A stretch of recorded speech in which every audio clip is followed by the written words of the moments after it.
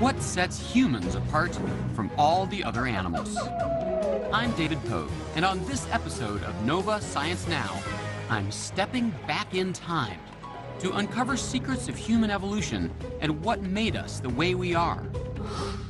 We're tackling some of the biggest mysteries in the history of our species, like the origin of language. You could tell by looking at the bones if people could talk or not, and smashing age-old myths. I have created a tool! Is it possible that our ability to talk lies in this ancient rock? These areas of the brain are necessary both for language and stone tool making. And language isn't the only thing that's different about humans. What about laughter? Are we the only animals that laugh? Oh my gosh! It doesn't sound all that laughy. It sounds a little bit more like, I'm going to kill you now. And is it possible that our ancient relatives, the Neanderthals, live on in some of us? We have run this scan across your entire genome. No, it's not true. In this episode, I'm finding out what makes us human. Up next on Nova Science Now. Can you imagine if more than one species of human were walking around today? I'm not talking about people who just look different. I'm talking about people who are different. Like Neanderthal different. One of the best ways to understand what makes us truly human is to study those ancient Neanderthal cousins. And they're telling us amazing new things about a time on Earth when we weren't all alone. It may seem shocking, but this is common in lots of animals. Just look at fish. There are 500 kinds of rays, and sharks alone have over 400 different species. 4,000 species of frogs. 17 kinds of penguins. The idea of another species of human sharing our cities isn't that far-fetched. Around 30,000 years ago, there were at least 4 different kinds of hominids coexisting on the planet, including the Neanderthals.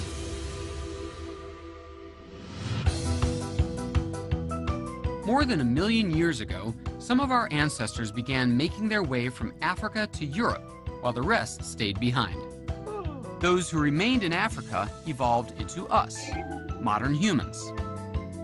The group that went to Europe eventually developed into Neanderthals.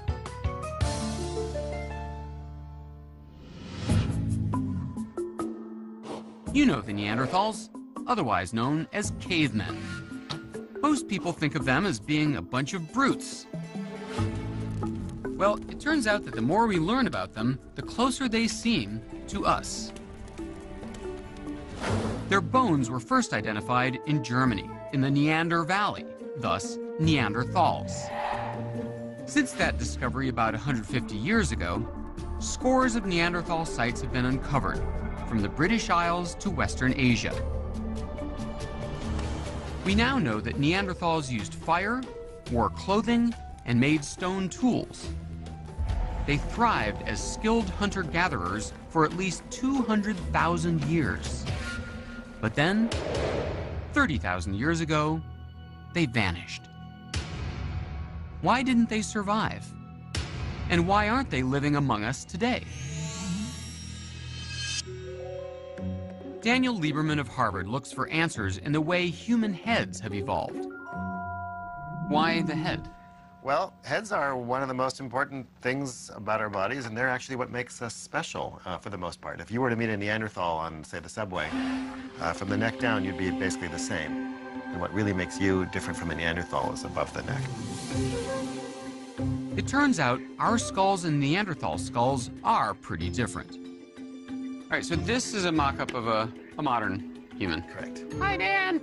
And this is our Neanderthal guy. If we wanted to establish the differences between the two, specifically, what would you point out? There are really two basic essential differences that matter. And the first is that a modern human head is much more globular. It's much more spherical, more like a soccer ball, right? It's rounded, right? But the Neanderthal head, if you can see here, is much longer and lower. It's more like a lemon or an American football, right? Huh. If our skulls are the main difference between modern humans and Neanderthals, perhaps that's the key to why Neanderthals died out and we survived. To better understand how great the difference is between our heads and theirs, I've decided to have my own noggin expanded and Neanderthalized. Yeah, exactly. And in terms of your arms, you feel comfortable? And, okay, all right. Paul Theron teaches advanced film makeup at the Academy of Art in San Francisco. There it is. So make sure you get a good little glob of it there, too. He's agreed to take me back 40,000 years and fix me up on a date with a Neanderthal. It's a big night, you know. It's the prom, so make me look good. Now, suppose we wanted to make a movie about a Neanderthal guy. How would we begin to make up this guy to make him look more like a Neanderthal? You'd want to make the face bigger. So you would add stuff to the front of the face and pull the face out as much as you could. My new face isn't a mask. It goes on in pieces. An enormous nose. Swept back cheekbones. Hold that down. In fact, hold that down. That's good. Really heavy brow ridges. His face is enormous. It's 20 to 30 or 40% larger than any modern human. Enlarging the back of my head takes a pound of silicone and a pint of glue. You could at least approximate the shape of the Neanderthal head by adding plastic or whatever they do and give it this characteristic long shape. It's almost as if somebody took their fist inside the brain and just sort of punched it out backwards. And flowing from that enormous head? Red hair. Some Neanderthals were fair-skinned redheads, according to DNA evidence. This would have helped their bodies generate vitamin D in the weak northern sun. It's funny, though. If you think about all the reconstructions you see about Neanderthals, they always give them bad hair. Yeah. For some reason, everybody assumes that they had no hairstyle, and I wonder about that. No, just look at the brow. After 4 hours in the chair, my time travel is complete. I think we're there. Oh, it looks good with what you're wearing. I'm alive! Oh my god. Oh my God. All right, I'm ready for the streets.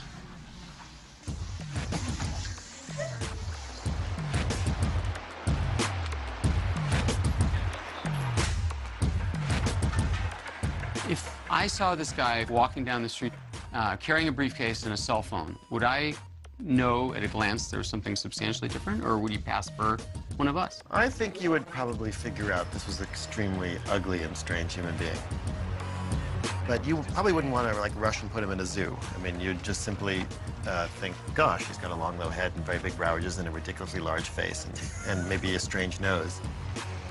Perhaps he needs to see a dentist, but you probably wouldn't otherwise react too strongly, I suspect. How are you guys going?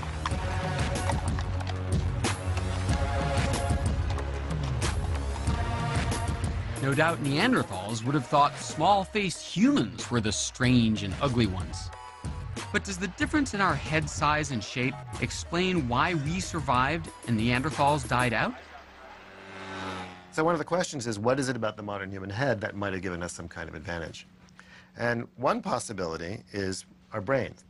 Our brains aren't any bigger than Neanderthals. They might have had a different structure. Scientists can reconstruct the size and shape of the Neanderthal brain by creating a cast of the inside of the skull. Where the brain pushes up against the bone, it leaves an impression of what had been there thousands of years ago. In two areas, the temporal lobe, a center for hearing, language, and speech, and the parietal lobe, active in understanding spatial relationships, our ancestors' brains seem to be more developed than Neanderthals. So there might have been some differences in the shape of the brain that give us some clues that modern humans had cognitive abilities that were different. So their brains might have been bigger, but our brains might have been better. That's a hypothesis. I wouldn't bet my mortgage on that yet. The difference in our brains may have been key to our survival, or it may have had nothing to do with why the Neanderthals died out. After all, lots of intellectually challenged creatures have survived without a problem. No can do. But when scientists consider Neanderthals and humans, they see some possible advantages for our side. Smaller heads and slimmer frames might have allowed us to outrun and outhunt our lumbering cousins. Our brains and vocal cords may have been better equipped for language, meaning we could work together and plan more effectively than they could. And we may have had more babies and simply crowded them out.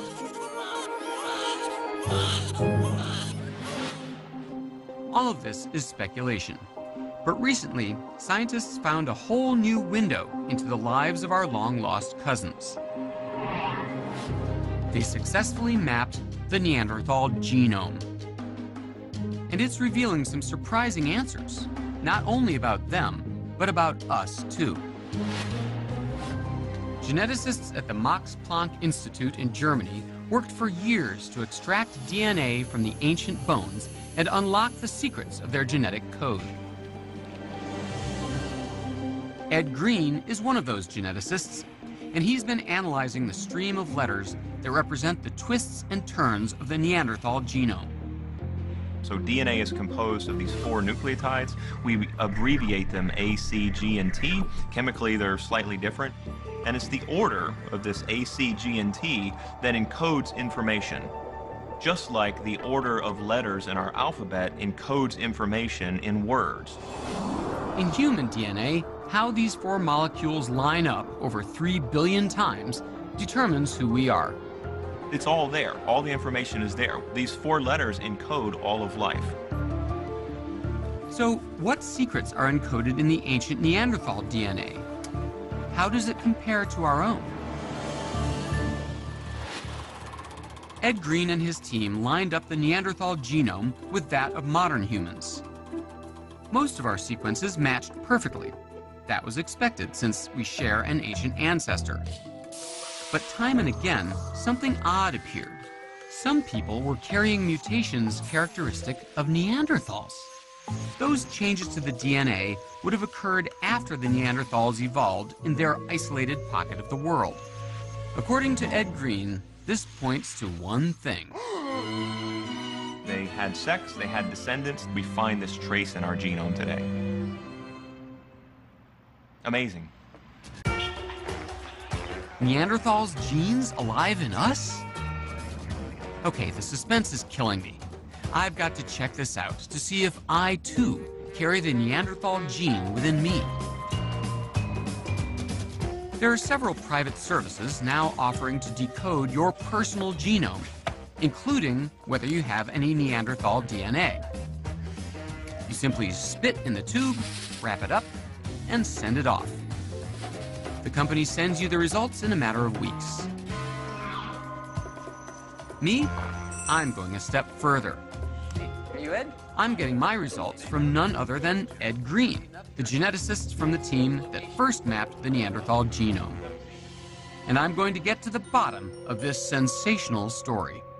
I won't say get your mind out of the gutter. It's just as dirty as you say it. There was sex between humans and Neanderthals at some point in the past, and their genes wound up through this interbreeding event in the genomes of some people who are alive today. Okay, so what did you find out about me? We have run this scan across your entire genome, but I'll show you kind of what we have done for one chromosome. This is chromosome 12. Ed Green checked the data on one of my chromosomes to see if there was any evidence of Neanderthal genes in me. It all comes down to how those 4 base letters line up, on the human side or the Neanderthal side. Ed points out to me one tiny but significant sequence. We can look at what bases occur in humans that are not of Neanderthal ancestry. We see it's this CTC-TCG. And we know from sequencing the Neanderthal that they look like CTCTT G. And now we can ask, do you look like the Neanderthal, or do you look like most of humans up here? And it turns out for this region, you have CT, CT, TG, and it's the Neanderthal. No, no, it's not true. Take as much time as you need. This changes my whole view of myself as a sophisticated, modern, sensitive man. Well, not only do you have a Neanderthal gene, you have many Neanderthal genes. In sum total, you are, according to the 23andMe analysis, 2.6% Neanderthal ancestry. Do you have the Neanderthal gene? I have several Neanderthal genes. I've come to grips with this, though, I think. In fact, all humans alive on Earth today have them, except for most Africans, because their ancestors never met up with the Neanderthals. If you are a descendant of the modern humans who left Africa over 50,000 years ago, you have between 1 and 4% Neanderthal genes within you. So we may not see Neanderthals among us, but they are still here within us. So you're saying that Neanderthals today are extinct? They are extinct. But don't they, in a way, live on because we have their DNA? This is true. In that way, Neanderthals are not extinct. We are still coming to grips with the fact that Neanderthal genes live on in us. While it's too early to tell what it all means, there are some indications that Neanderthal genes are present in our immune system, the part of the body that fights disease. Some scientists believe that adding Neanderthal genes to our own may have helped us survive strange diseases as we fanned out across the Earth. Perhaps that may have had something to do with our surviving our Neanderthal cousins and going on to create civilization as we know it.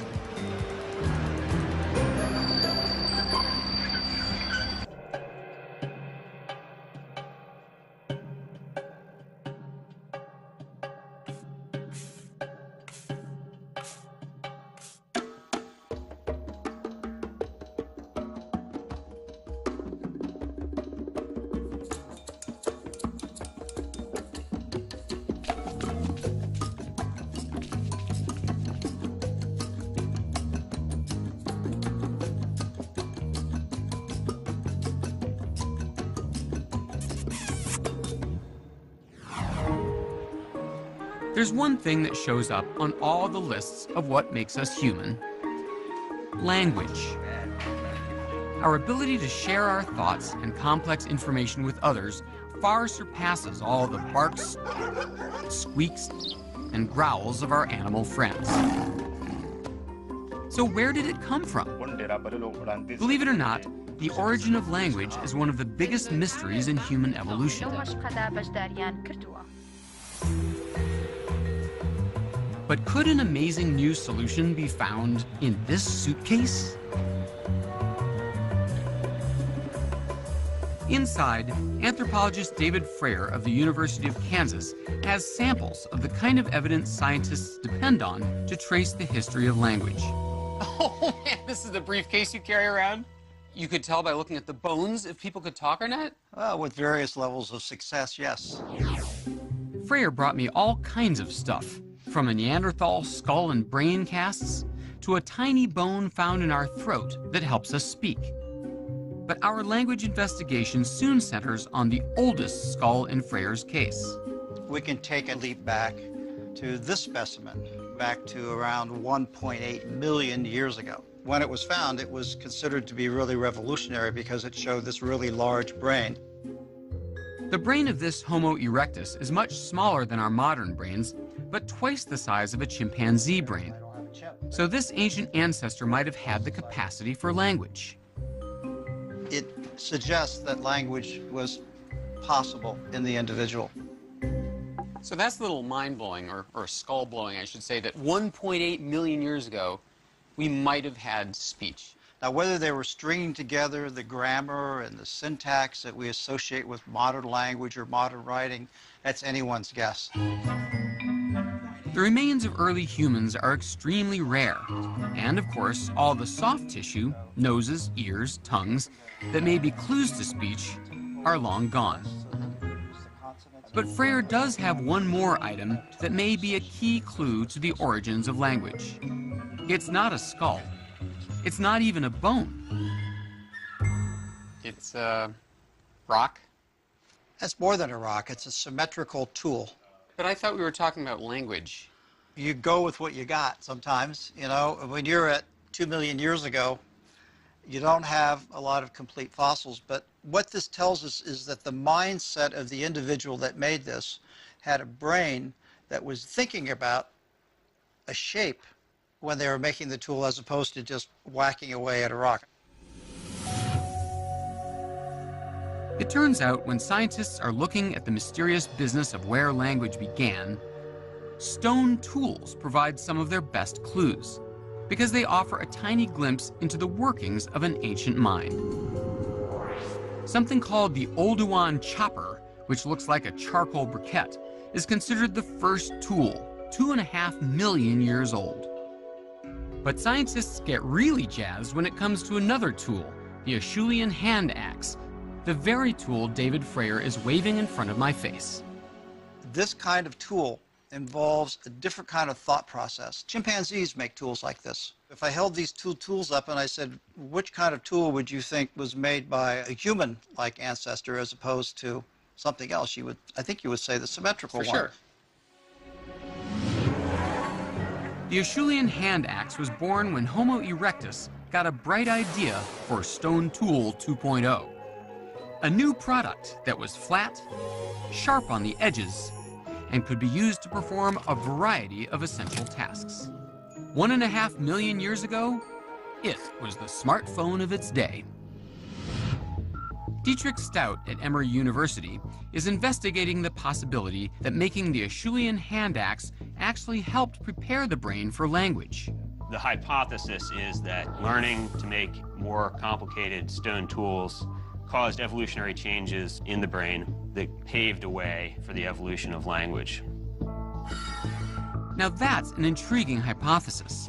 1 million years of making a gazillion stone tools may have established pathways in the brain humans could use for something else, language.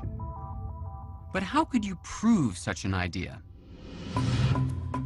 Stout turned to Bruce Bradley, experimental archaeologist and stone toolmaker extraordinaire, to try to understand the mental skills required to craft these ancient objects. Bradley has trained himself to make stone tools using the same materials early humans would have used. And now, he's agreed to give me a short lesson in tool making. It's more finesse than it is strength. So that I can step back in time and enter the mind of my ancient ancestors. If a common Homo erectus can do it, I'm sure I can too. Now, this is the piece that you're going to hit, Okay. and this is the hammerstone that you're going to use. Just give that a try. All right. It's finesse, not power. Sort of a glancing blow rather than into it. You want to glance it. All right. Not too hard. You don't need to Not hit so that hard? hard. Right? Look, you're turning. You need your elbow up. That'll help your wrist stay. Okay. And not inward, outward. Okay. There you go. Look at that. Wow! I have created a tool! Civilization has changed forever, Og! Yes, I'm sure. Okay, try again. My moment of triumph is brief. Getting from flake to hand axe proves far more complicated than I imagined. And remember, glancing blow, elbow up. Maybe you should just do it. No. Okay. No. When rock star Bruce Bradley's making a tool, he's thinking several steps ahead, using more brain than brawn. A key point for Dietrich Stout. There's a structure to the actions. There are certain rules. In order to do this, you have to do that. But all the time, they're related to the goal. And it's the same thing in language. Just as words in their proper places form sentences, each individual strike must be done in the proper order to get the desired result. A flat stone blade. So what we're looking at is complex, sequential, abstract thought. Because what is language? It's complex, sequential thought. Okay? I see. So in order to have language, you first have to have the same sorts of mental skills that we're seeing. That's what we're trying to figure out. But for the tool-to-language hypothesis to work, there would have to be similarities between what the brain is doing while making a hand axe and how it behaves while forming a sentence. That's something Dr. Cynthia Thompson at Northwestern University knows a lot about. The focus of my research is to look at what parts of our brain are actually activated when we compute very difficult sentences. Thompson works with people who have trouble speaking because their brains have been damaged by stroke or other injuries. Kristen Karlstedt is one of her research subjects. Following a stroke 4 years ago, Kristen became one of 1 million Americans with a condition called aphasia. Kristen has classic agrammatic aphasia. So she can understand single words, she can produce single words. Okay, what's this? Picture. But people with agrammatic aphasia have problems with complex sentence processing. The cat is chased by the dog. What would you say for this one? The dog, no, the cat is...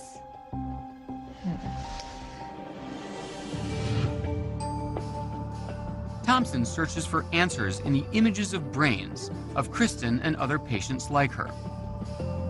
In MRI brain scans, dark areas mean damaged tissue.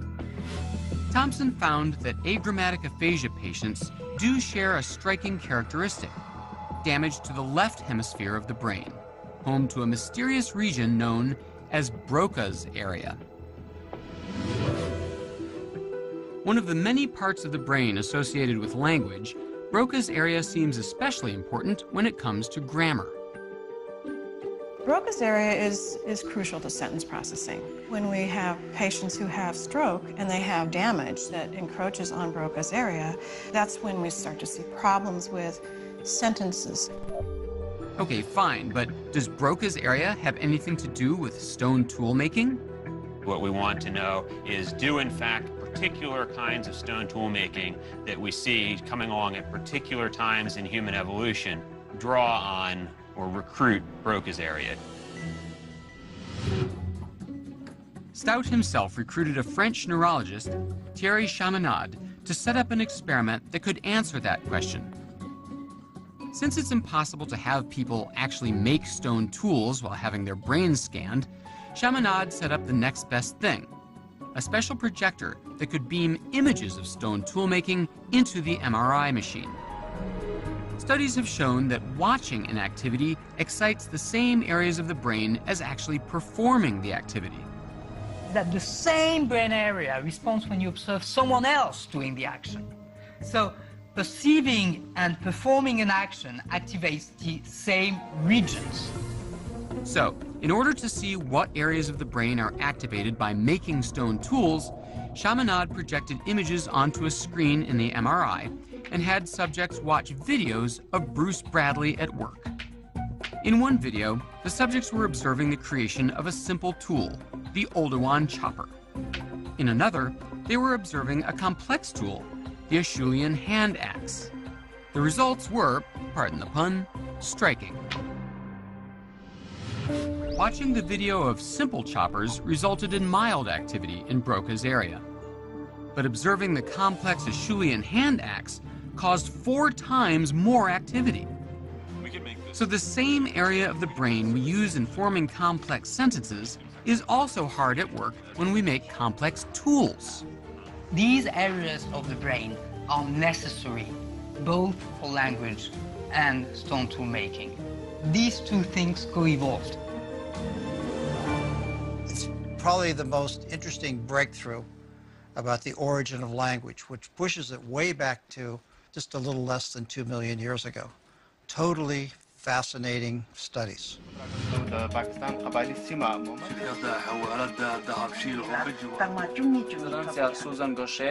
Today, there are over 7,000 languages spoken throughout the world.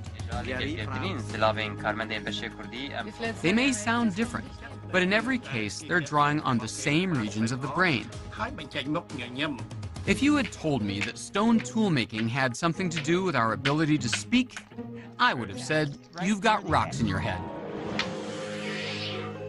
But these studies indicate that once Homo erectus got creative with stone, our brains were on the way to inventing the most powerful tool of all, language. Look at that! Look at that! Let the crowds roar! That is a masterpiece, don't you think? It's delightful. We may enter the world crying. But after about 3 months, we humans start doing something really weird. We begin to laugh. Home videos on the web featuring baby laughter get tens of millions of hits. Why would so many people feel compelled to watch babies simply laughing? Dr. Gina Moreau studies baby laughter. She says home movies posted on the web support her research in the lab, revealing that laughter is less about humor and more about the serious business of survival.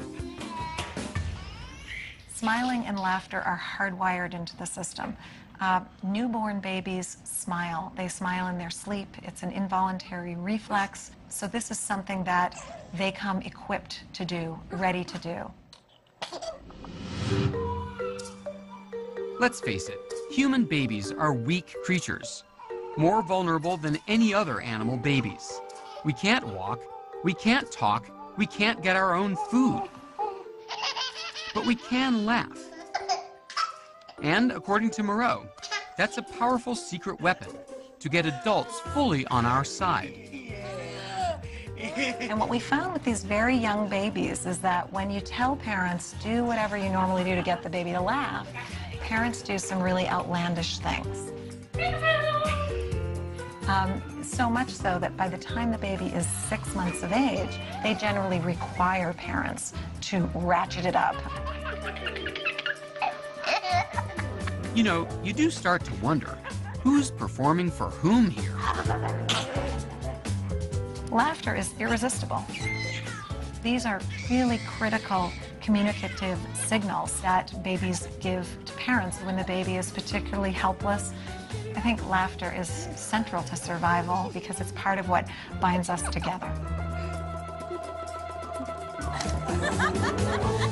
We have a tooth coming in.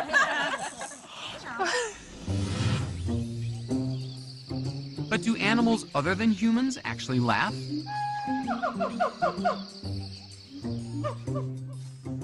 Dave Ayler at the Cincinnati Zoo is going to help me find out. I've wanted to do this since I was 5 years old. There you go. Go ahead and reach down, touch him. There you go. Lo and behold, on my first try, success. Yeah, he's laughing. I'm tickling this penguin and he's laughing. That's amazing. That's awesome. He's not ticklish. That's what a male does when they want to court a female, and they say, "Are you ready to breed?" I see. So it wasn't tickling so much as tickling. Yes, I did. Yes, I did. Yeah. Getting animals to laugh turns out to be quite a challenge. Ooh. I guess not. Sweetie. Oh, so this is the mythical kookaburra.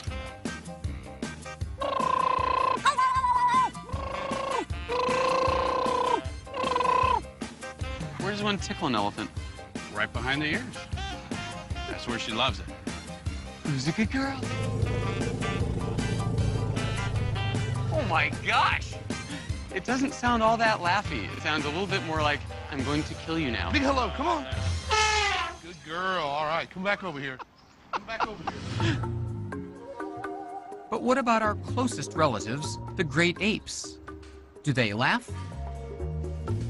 In the wild, when apes play wrestle, they make a distinctive sound that some scientists believe is a form of laughter. Zoologist Marina Davila Ross has been studying and recording primate laughter.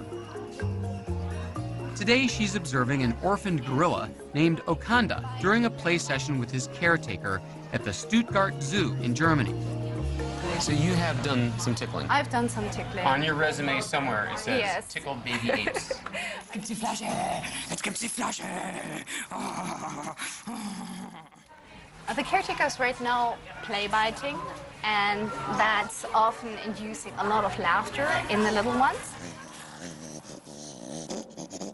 And they're particularly ticklish around the neck and armpits.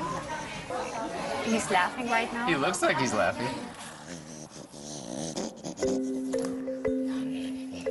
Marina collected sounds from all 5 of the great ape babies being tickled. In order of relation to humans, orangutans are the most distant from us genetically, gorillas are a bit closer, then come chimpanzees and bonobos, and then us, humans. Listen carefully as the sound made by these 5 primates changes on its way up the genetic family tree. Baby orangutan, gorilla, chimpanzee, bonobo, and human.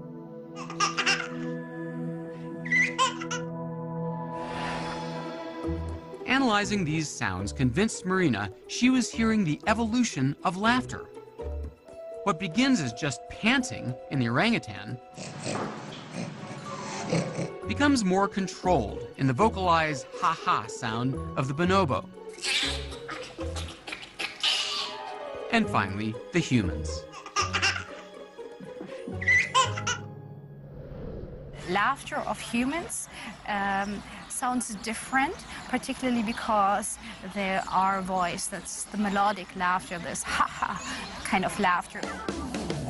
Apes seem to use their noisy laughter only in one situation, when they're roughhousing.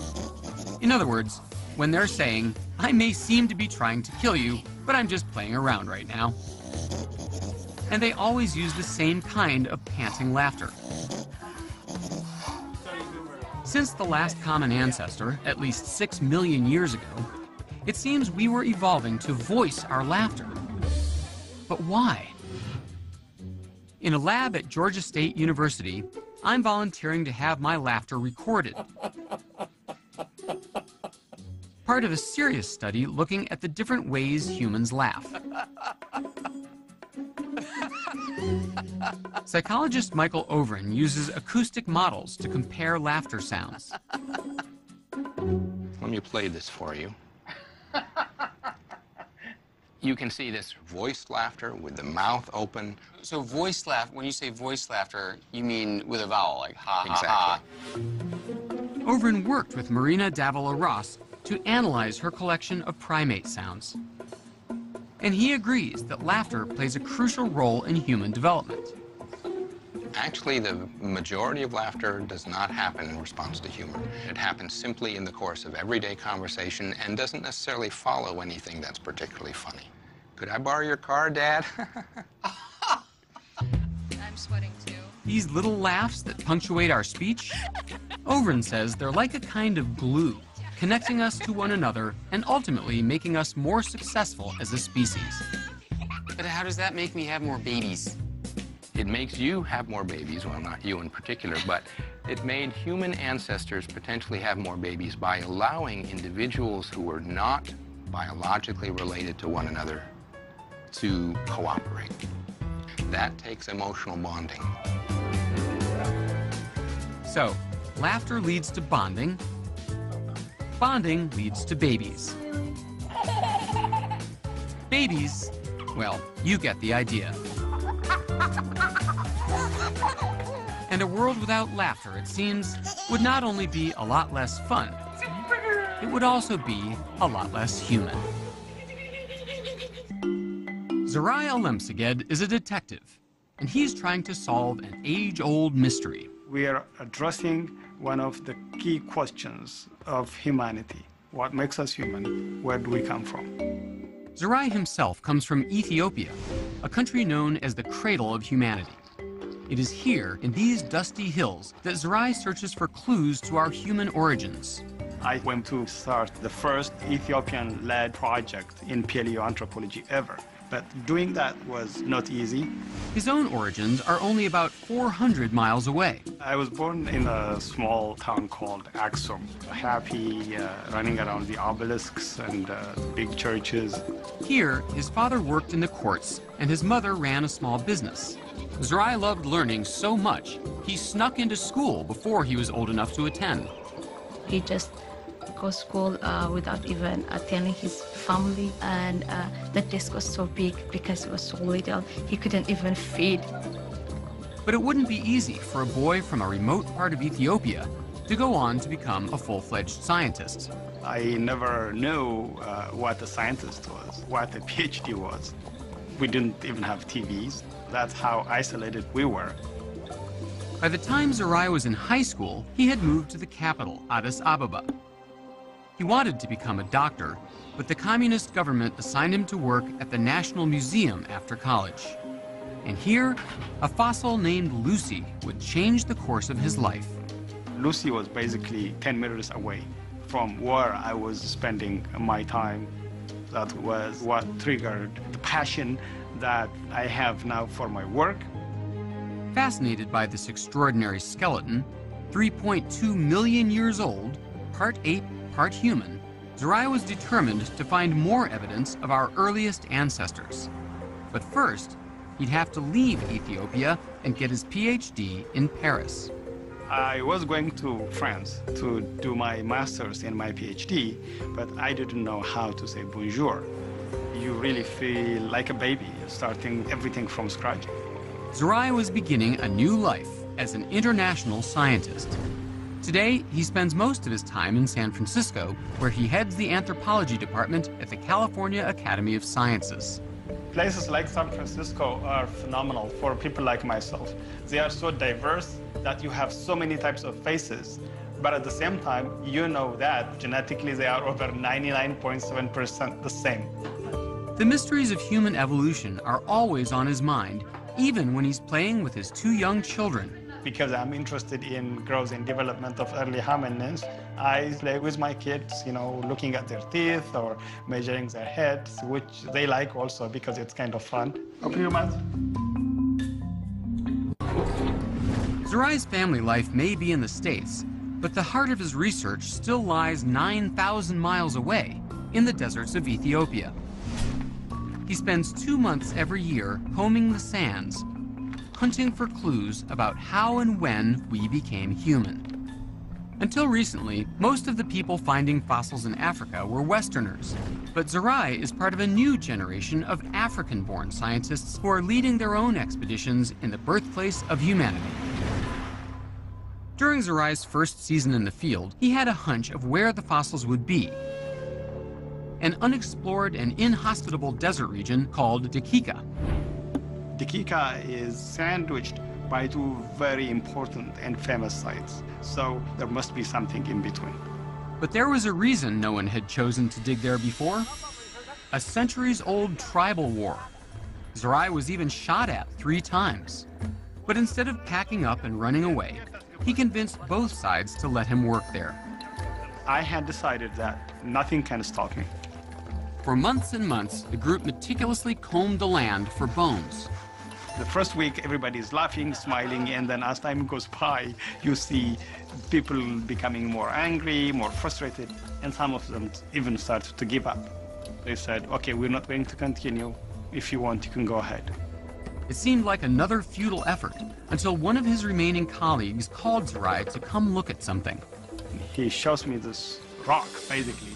It looks like a rock, but then I see the part of the cheekbone, and I simply couldn't believe this. I mean, this cannot be happening to me. This was the rarest kind of fossil Zerai could have found. And then I started to look at the teeth. It was a child.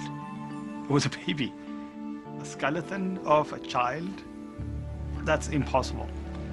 It's extremely unusual for a baby's skeleton to remain intact for millions of years. Their bones are weak, making them prime candidates for hungry animals. Skeletons are not normally found. Infants are even rarer. When you put all that together, this discovery becomes simply unprecedented. What's more, the tiny skeleton had striking similarities to the most famous ancient hominid ever found, Lucy, the fossil that had inspired Zerai so many years before. Lucy, part ape, part human, had been discovered by American paleoanthropologist Don Johanson and his team. It's quite clear that we just don't instantly turn into a human from an ape, that it is a set of evolutionary changes over time. Zerai's new find, whom he named Salam, turned out to be that same ancient species that lived over 3 million years ago. In his lab in Ethiopia, Zerai set out to see what clues Salam might reveal about how we became human. But it wouldn't be easy, because most of the baby's skeleton was encased in a sandstone block. And he'd become so protective of the child, there was only one person he trusted to unlock it from the stone: himself. What I was doing is using dental drills to remove the sediments grain by grain. Day after day, for 6 years, Zerai chipped away at the block of sandstone. During that process, I met my wife. I have 2 kids now. And thanks to his daughter, Zerai got a taste of his old dream to become a doctor when he had to deliver her himself in a hospital parking lot. We start walking, and all of a sudden, I knew the baby is coming down. I have never been trained to deliver a baby. I was trained to discover a baby, a fossil baby. But delivering my own baby in the parking lot was something that I never anticipated. He was my hero on that night. By the time Zerai had finished cleaning Salam, the fossil's human and ape features had become apparent. The shoulder blades showed him that the baby had ape-like climbing arms. He could tell from the knees and hips that it walked upright, like us. The lower part of the skeleton was very human-like. Human-like foot, human-like knee bones. Zerai wanted to see if he could learn even more about the baby by looking deeper. So he scanned the fossil with X-ray machines, including one of the world's most powerful devices in Grenoble, France. I spent 12 days working day and night, 24 hours, sleeping in the lab. With very special X-rays, the skull becomes translucent and you can see this object inside. The exceptionally detailed scans revealed a surprise. Although Salam was just a baby, Zerai could now see adult teeth already formed in the baby's jaw. And that was all the information he needed to tell its age and gender. Now here, imagine 3.3 million years old. How do you know what sex it is? He came up with the answer. By comparing the growth of Salam's teeth to ape and human teeth, Zerai figured out that the baby was 3 years old when it died. And by comparing the size of the canine teeth to other canines of Salam's species, he could determine that this baby was a girl. Zerai thought the scans might also reveal some clues about Salam's childhood. By measuring her skull, he figured out her brain size, and then he compared it to 3-year-old human and chimp brains. In chimps, by age 3, over 90% of the brain is formed. In humans, maybe slightly over 70% of the brain is formed. Salam's brain fell somewhere between the two. Maybe this is a hint of the emergence of childhood, which is characteristic of humans. For Zerai, it seems like a vital advance in human evolution. Our long childhood, when we learn language, culture, and the skills necessary for survival, is a hallmark of our species. Finally, after years of lonely effort, Zerai was ready to share his discovery with the world. I was in this old, moldy room for 6 years, just talking to Salam. But then that moment of being quiet disappeared. In a field rife with debate, Salam was received without controversy. She became the biggest story since Lucy, and Zerai, the boy from rural Ethiopia, has become a star in his home country. I was called by the president of Ethiopia once. He was so proud. He said, "We are changing the image of this country," and he said, "You are helping us." Zerai is very famous. Sometimes I tease him, "We are the photographers, we are the red carpets." But Zerai maintains a healthy balance between his life and work, even if he's thinking about human evolution all the time. My family, in a way, gives me a reference as to who I am as an individual, and my work gives me a reference as to who I am as a Homo sapiens. I think that's a very perfect match, in my opinion.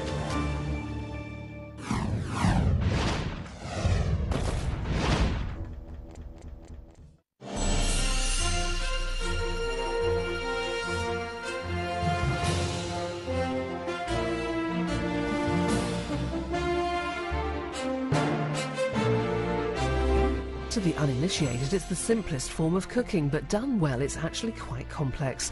PBS America celebrates the time-honoured tradition of the barbecue. Smokestack Lightning is on Wednesday night at 9 o'clock.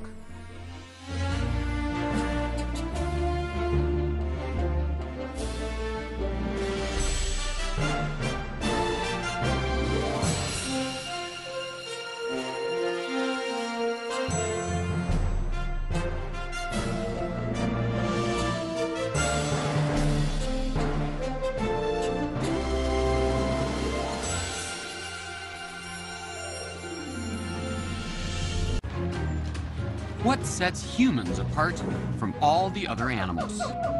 I'm David Pogue, and on this episode of Nova Science Now, I'm stepping back in time to uncover secrets of human evolution and what made us the way we are. We're tackling some of the biggest mysteries in the history of our species, like the origin of language. You could tell by looking at the bones if people could talk or not, and smashing age-old myths. I have created a tool! Is it possible that our ability to talk lies in this ancient rock? These areas of the brain are necessary both for language and stone tool making. And language isn't the only thing that's different about humans. What about laughter? Are we the only animals that laugh? Oh my gosh! It doesn't sound all that laughy. It sounds a little bit more like, I'm going to kill you now. And is it possible that our ancient relatives, the Neanderthals, live on in some of us? We have run this scan across your entire genome. No, it's not true. In this episode, I'm finding out what makes us human. Up next on Nova Science Now. Can you imagine if more than one species of human were walking around today? I'm not talking about people who just look different. I'm talking about people who are different. Like Neanderthal different.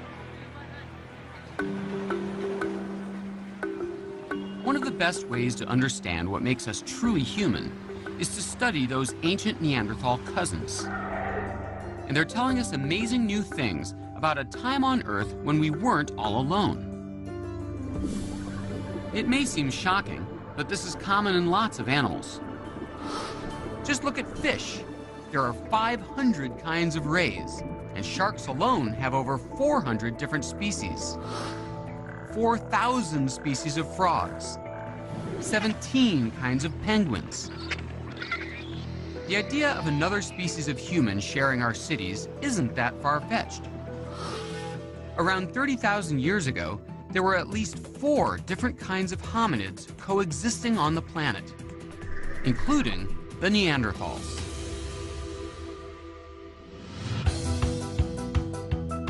More than 1 million years ago, some of our ancestors began making their way from Africa to Europe, while the rest stayed behind. Those who remained in Africa evolved into us, modern humans. The group that went to Europe eventually developed into Neanderthals.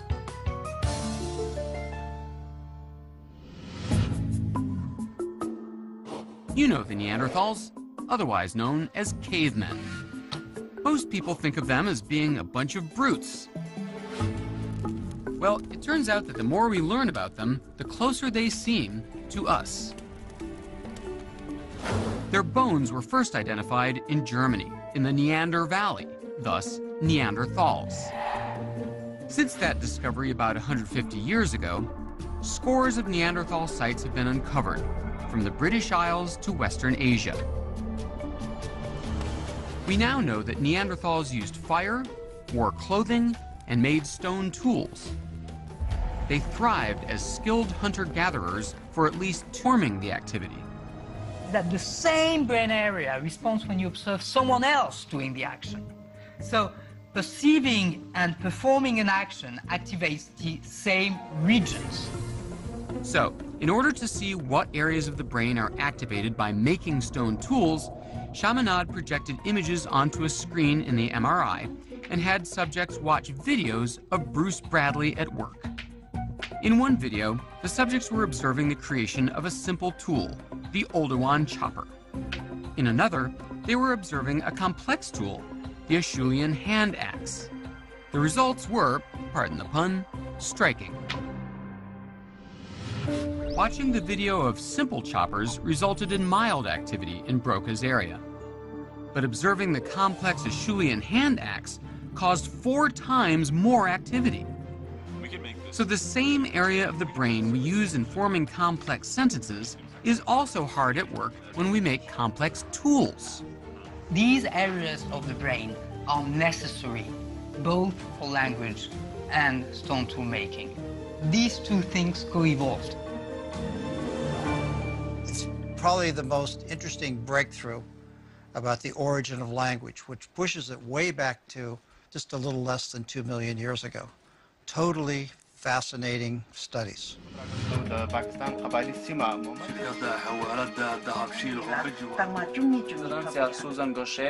Today, there are over 7,000 languages spoken throughout the world. They may sound different, but in every case, they're drawing on the same regions of the brain. If you had told me that stone tool making had something to do with our ability to speak, I would have said, you've got rocks in your head. But these studies indicate that once Homo erectus got creative with stone, our brains were on the way to inventing the most powerful tool of all, language. Look at that! Look at that! Let the crowds roar! That is a masterpiece, don't you think? It's delightful. We may enter the world crying. But after about 3 months, we humans start doing something really weird. We begin to laugh. Home videos on the web featuring baby laughter get tens of millions of hits. Why would so many people feel compelled to watch babies simply laughing? Dr. Gina Moreau studies baby laughter. She says home movies posted on the web support her research in the lab. I've run this scan across your entire genome, but I'll show you kind of what we have done for one chromosome. This is chromosome 12. Ed Green checked the data on one of my chromosomes to see if there was any evidence of Neanderthal genes in me. It all comes down to how those 4 base letters line up, on the human side or the Neanderthal side. Ed points out to me one tiny but significant sequence. We can look at what bases occur in humans that are not of Neanderthal ancestry. We see it's this CTCTCG. And we know from sequencing the Neanderthal that they look like CTCTTG. And now we can ask, do you look like the Neanderthal or do you look like most of humans up here? And it turns out for this region, you have CTCTTG. And it's the Neanderthal. No, no, it's not true. Take as much time as needed. This changes my whole view of myself as a sophisticated, modern, sensitive man. Well, not only do you have a Neanderthal gene, you have many Neanderthal genes. In sum total, you are, according to the 23andMe analysis, 2.6% Neanderthal ancestry. Do you have the Neanderthal gene? I have several Neanderthal genes. I've come to grips with this, though, I think. In fact, all humans alive on Earth today have them, except for most Africans, because their ancestors never met up with the Neanderthals. If you are a descendant of the modern humans who left Africa over 50,000 years ago, you have between 1% and 4% Neanderthal genes within you. So we may not see Neanderthals among us, but they are still here within us. So you're saying that Neanderthals today are extinct? They are extinct. But don't they, in a way, live on because we have their DNA? This is true. In that way, Neanderthals are not extinct. We are still coming to grips with the fact that Neanderthal genes live on in us. While it's too early to tell what it all means, there are some indications that Neanderthal genes are present in our immune system, the part of the body that fights disease. Some scientists believe that adding Neanderthal genes to our own may have helped us survive strange diseases as we fanned out across the Earth. Perhaps that may have had something to do with our surviving our Neanderthal cousins and going on to create civilization as we know it.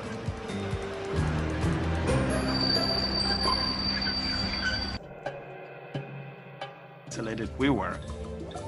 By the time Zerai was in high school, he had moved to the capital, Addis Ababa. He wanted to become a doctor, but the communist government assigned him to work at the National Museum after college. And here, a fossil named Lucy would change the course of his life. Lucy was basically 10 meters away from where I was spending my time. That was what triggered the passion that I have now for my work. Fascinated by this extraordinary skeleton, 3.2 million years old, part ape, part human, Zerai was determined to find more evidence of our earliest ancestors. But first, he'd have to leave Ethiopia and get his PhD in Paris. I was going to France to do my master's and my PhD, but I didn't know how to say bonjour. You really feel like a baby, starting everything from scratch. Zerai was beginning a new life as an international scientist. Today, he spends most of his time in San Francisco, where he heads the anthropology department at the California Academy of Sciences. Places like San Francisco are phenomenal for people like myself. They are so diverse that you have so many types of faces, but at the same time, you know that genetically they are over 99.7% the same. The mysteries of human evolution are always on his mind, even when he's playing with his two young children. Because I'm interested in growth and development of early hominins, I play with my kids, looking at their teeth or measuring their heads, which they like also because it's kind of fun. Open your mouth. Zerai's family life may be in the States, but the heart of his research still lies 9,000 miles away in the deserts of Ethiopia. He spends 2 months every year combing the sands, hunting for clues about how and when we became human. Until recently, most of the people finding fossils in Africa were Westerners, but Zerai is part of a new generation of African-born scientists who are leading their own expeditions in the birthplace of humanity. During Zerai's first season in the field, he had a hunch of where the fossils would be: an unexplored and inhospitable desert region called Dakika. Dakika is sandwiched by two very important and famous sites, so there must be something in between. But there was a reason no one had chosen to dig there before: a centuries-old tribal war. Zerai was even shot at 3 times. But instead of packing up and running away, he convinced both sides to let him work there. I had decided that nothing can stop me. For months and months, the group meticulously combed the land for bones. The first week, everybody discovered a baby, a fossil baby, but delivering my own baby in the parking lot was something that I never anticipated. He was my hero on that night. By the time Zerai had finished cleaning Salam, the fossil's human and ape features had become apparent. The shoulder blades showed him that the baby had ape-like climbing arms. He could tell from the knees and hips that it walked upright, like us. The lower part of the skeleton was very human-like. Human-like foot, human-like knee bones. Zerai wanted to see if he could learn even more about the baby by looking deeper. So he scanned the fossil with X-ray machines, including one of the world's most powerful devices in Grenoble, France. I spent 12 days working day and night, 24 hours, sleeping in the lab With very special X-rays, the skull becomes translucent and you can see this object inside. The exceptionally detailed scans revealed a surprise. Although Salam was just a baby, Zerai could now see adult teeth already formed in the baby's jaw. And that was all the information he needed to tell its age and gender. Now here, imagine 3.3 million years old. How do you know what sex it is? He came up with the answer. By comparing the growth of Salam's teeth to ape and human teeth, Zerai figured out that the baby was 3 years old when it died. And by comparing the size of the canine teeth to other canines of Salam's species, he could determine that this baby was a girl. Zerai thought the scans might also reveal some clues about Salam's childhood. By measuring her skull, he figured out her brain size, and then he compared it to 3-year-old human and chimp brains. In chimps, by age 3, over 90% of the brain is formed. In humans, maybe slightly over 70% of the brain is formed. Salam's brain fell somewhere between the two. Maybe this is a hint of the emergence of childhood, which is characteristic of humans. For Zerai, it seems like a vital advance in human evolution. Our long childhood, when we learn language, culture, and the skills necessary for survival, is a hallmark of our species. Finally, after years of lonely effort, Zerai was ready to share his discovery with the world. I was in this old, moldy room for 6 years, just talking to Salam. But then that moment of being quiet disappeared. In a field rife with debate, Salam was received without controversy. She became the biggest story since Lucy, and Zerai, the boy from rural Ethiopia, has become a star in his home country. Irresistible. These are really critical communicative signals that babies give to parents when the baby is particularly helpless. I think laughter is central to survival because it's part of what binds us together. We have a tooth coming in.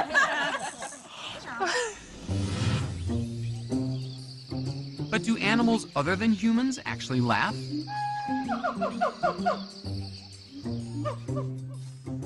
Dave Ayler at the Cincinnati Zoo is going to help me find out.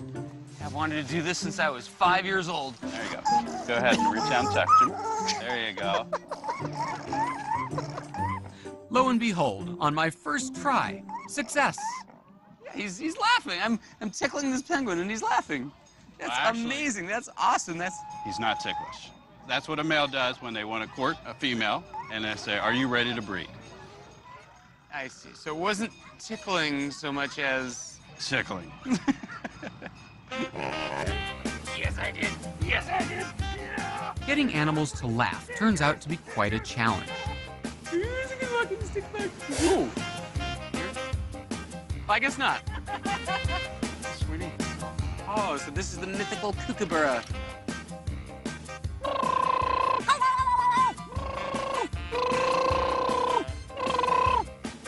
Where does one tickle an elephant? Right behind the ears. That's where she loves it. Who's a good girl? Oh my gosh! It doesn't sound all that laughy. It sounds a little bit more like, I'm going to kill you now. Big hello, come on. Good girl, all right, come back over here. Come back over here. But what about our closest relatives, the great apes? Do they laugh? In the wild, when apes play wrestle, they make a distinctive sound that some scientists believe is a form of laughter. Zoologist Marina Davila Ross has been studying and recording primate laughter. Today, she's observing an orphaned gorilla named Okanda during a play session with his caretaker at the Stuttgart Zoo in Germany. So you have done some tickling? I've done some tickling. On your resume somewhere, it says, yes. Tickled baby apes.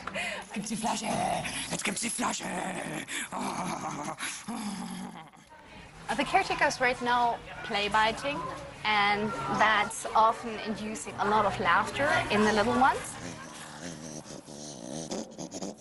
And they're particularly ticklish around the neck and armpits.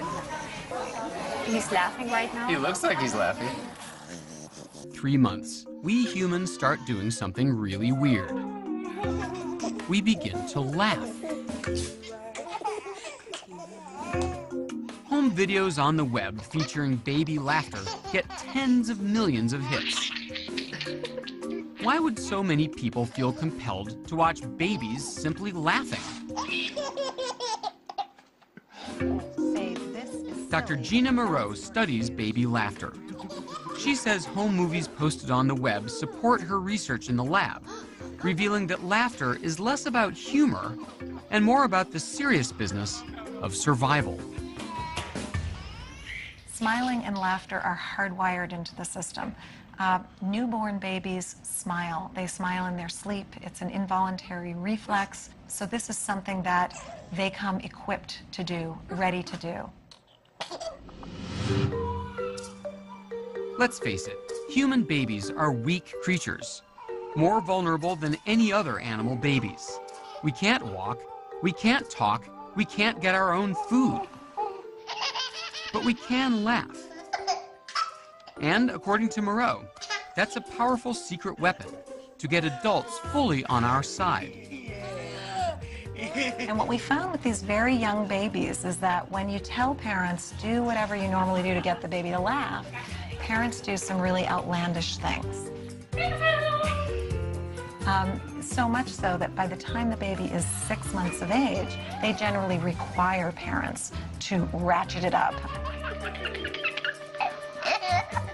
You know, you do start to wonder, who's performing for whom here? Laughter is irresistible. These are really critical communicative signals that babies give to parents when the baby is particularly helpless. I think laughter is central to survival because it's part of what binds us together. We have a tooth coming in.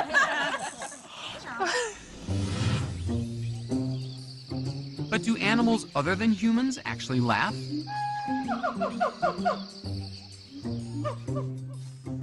Dave Ayler at the Cincinnati Zoo is going to help me find out. I've wanted to do this since I was 5 years old. There you go. Go ahead and reach out and touch him. There you go. Lo and behold, on my first try, success. Yeah, he's laughing. I'm tickling this penguin and he's laughing. That's amazing. That's awesome. He's not ticklish. That's what a male does when they want to court a female and they say, are you ready to breed? I see. So it wasn't tickling so much as... Tickling. And they always use the same kind of panting laughter.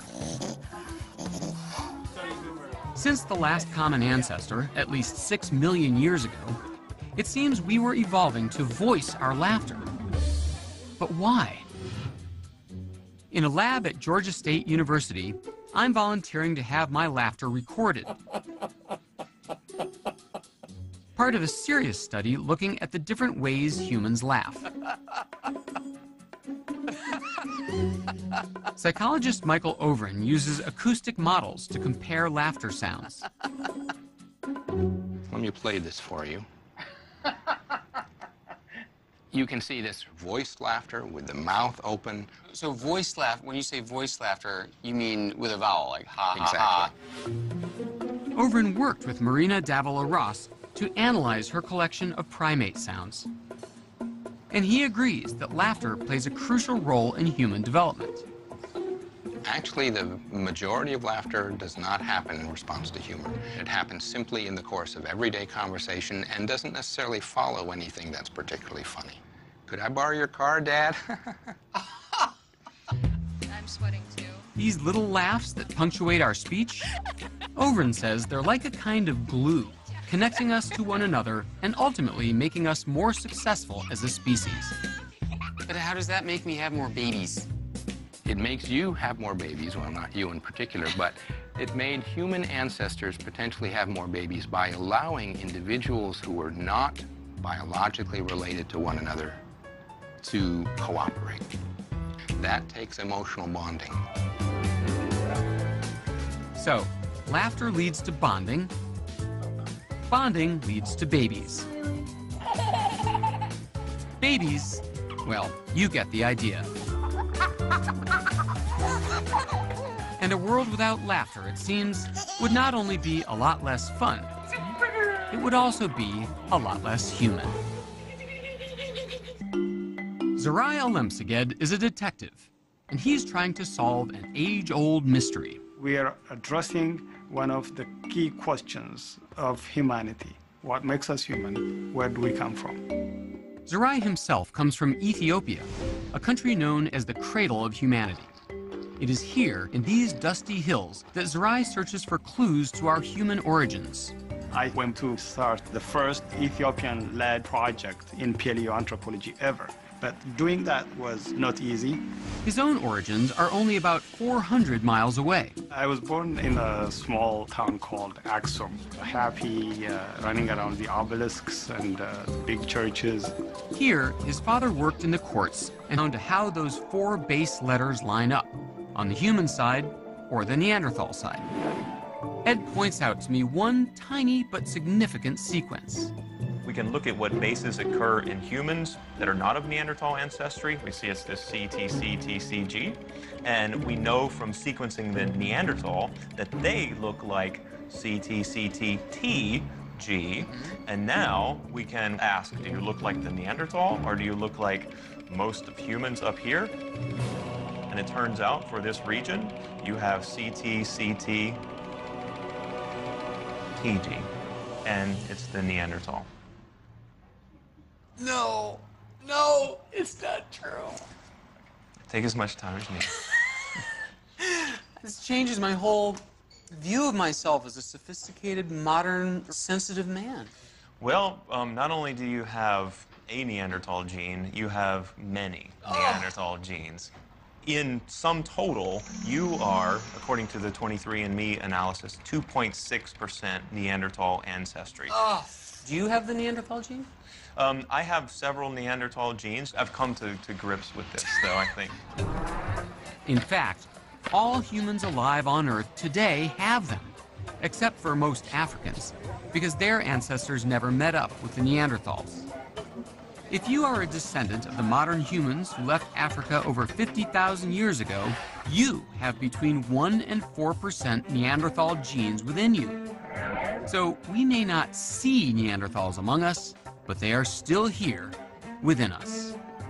So you're saying that Neanderthals today are extinct? They are extinct. But don't they, in a way, live on because we have their DNA? This is true. In that way, Neanderthals are not extinct. We are still coming to grips with the fact that Neanderthal genes live on in us. While it's too early to tell what it all means, there are some indications that Neanderthal genes are present in our immune system, the part of the body that fights disease. Some scientists believe that adding Neanderthal genes to our own may have helped us survive strange diseases as we fanned out across the Earth. Perhaps that may have had something to do with our surviving our Neanderthal cousins and going on to create civilization as we know it.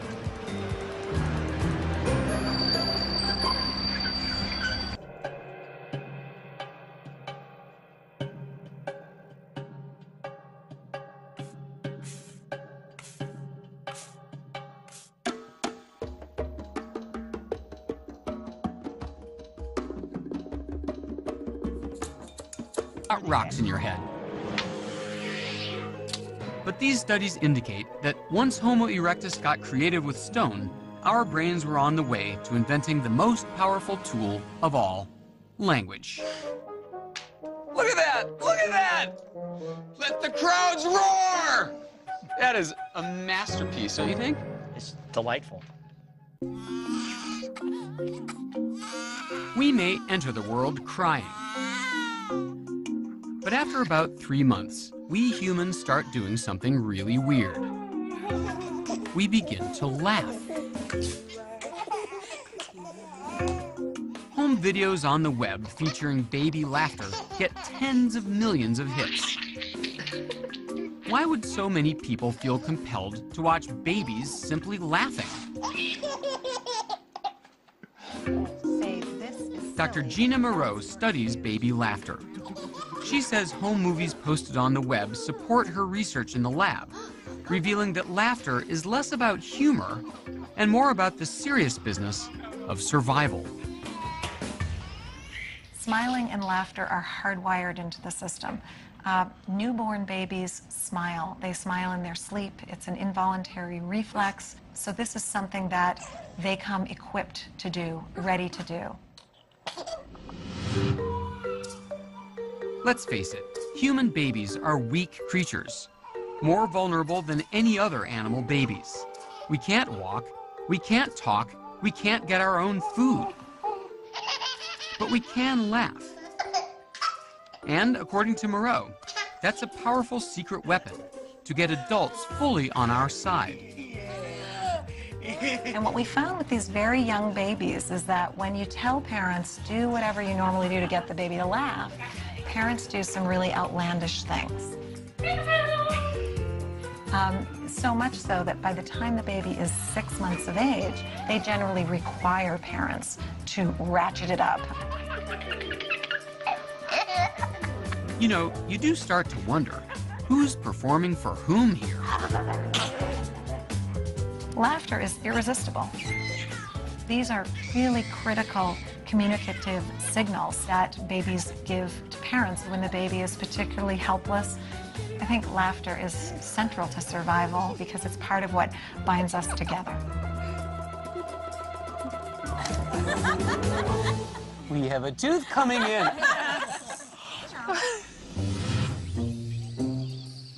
But do animals other than humans actually laugh?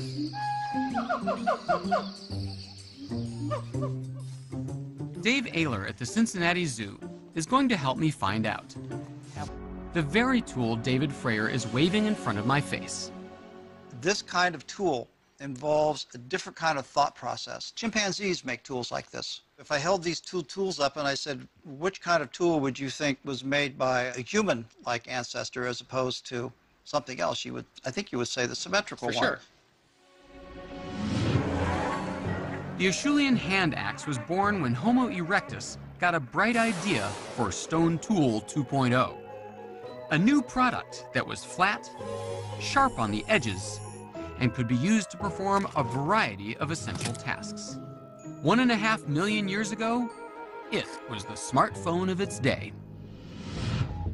Dietrich Stout at Emory University is investigating the possibility that making the Acheulean hand axe actually helped prepare the brain for language.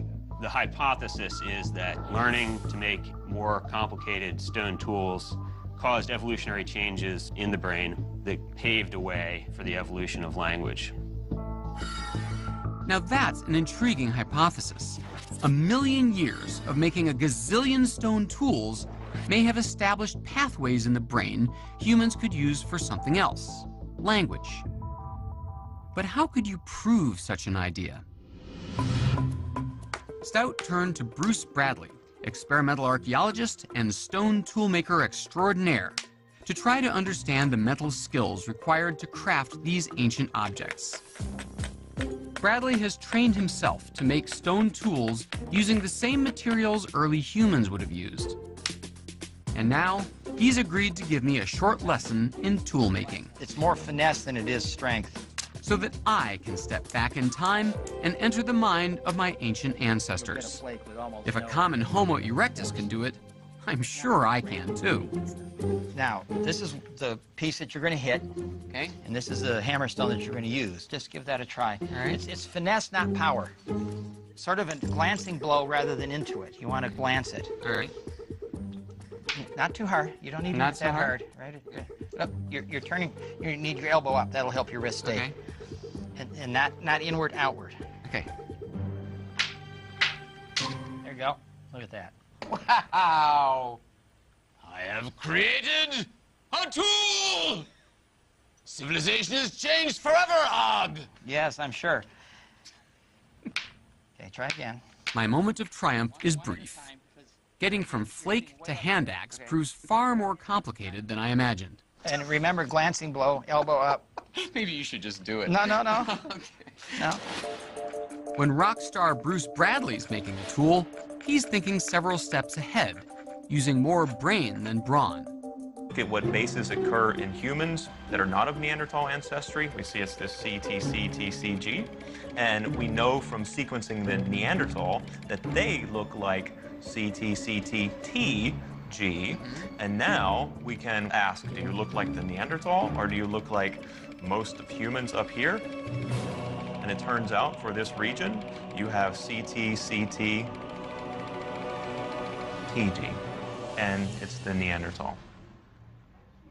No, it's not true. Take as much time as you need.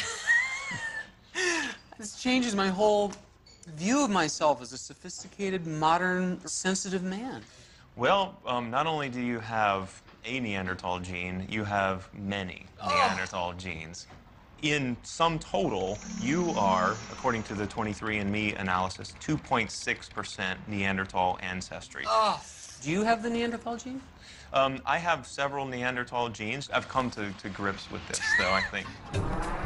In fact, all humans alive on Earth today have them, except for most Africans, because their ancestors never met up with the Neanderthals.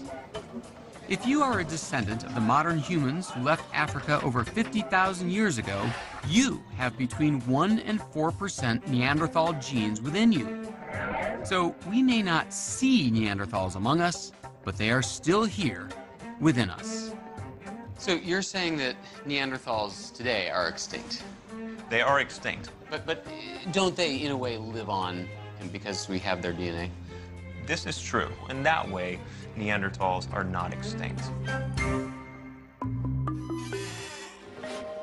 We are still coming to grips with the fact that Neanderthal genes live on in us.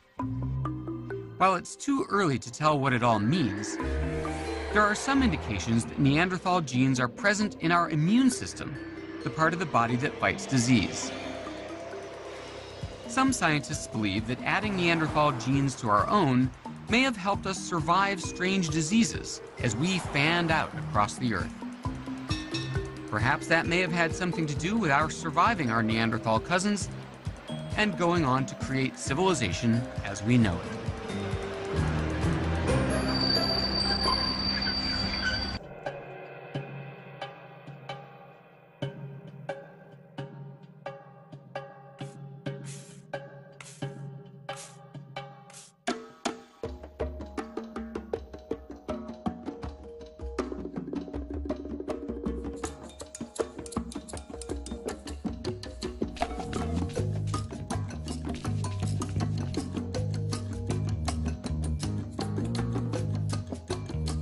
Francisco. It is, so make sure you get a good little glob of it there, too. He's agreed to take me back 40,000 years and fix me up on a date with a Neanderthal. It's a big night, you know. It's the prom, so make me look good. Now, suppose we wanted to make a movie about a Neanderthal guy. How would we begin to make up this guy to make him look more like a Neanderthal? You'd want to make the face bigger. So you would add stuff to the front of the face and pull the face out as much as you could. My new face isn't a mask. It goes on in pieces. An enormous nose. Swept back cheekbones. Hold that down. In fact, hold that down. That's good. Really heavy brow ridges. His face is enormous. It's 20 to 30 or 40% larger than any modern human. Enlarging the back of my head takes a pound of silicone and a pint of glue. You could at least approximate the shape of the Neanderthal head by adding plastic or whatever they do and give it this characteristic long shape. It's almost as if somebody took their fist inside the brain and just sort of punched it out backwards. And flowing from that enormous head, red hair. Some Neanderthals were fair-skinned redheads, according to DNA evidence. This would have helped their bodies generate vitamin D in the weak northern sun. It's funny, though. If you think about all the reconstructions you see about Neanderthals, they always give them bad hair. Yeah. For some reason, everybody assumes that they had no hairstyle, and I wonder about that.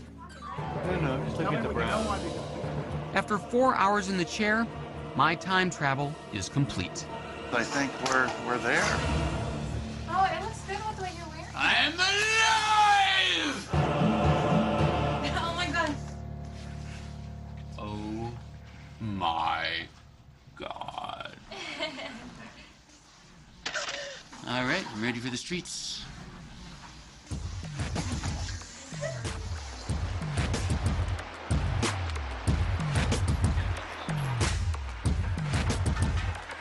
If I saw this guy walking down the street carrying a briefcase and a cell phone, would I know at a glance there was something substantially different, or would he pass for one of us? I think you would probably figure out this was an extremely ugly and strange human being. But you probably wouldn't want to like rush and put him in a zoo. I mean, you'd just simply think, gosh, he's got a long low head and very big brow ridges and a ridiculously large face and maybe a strange nose. Perhaps he needs to see a dentist, but you probably wouldn't otherwise react too strongly, I suspect. There you go.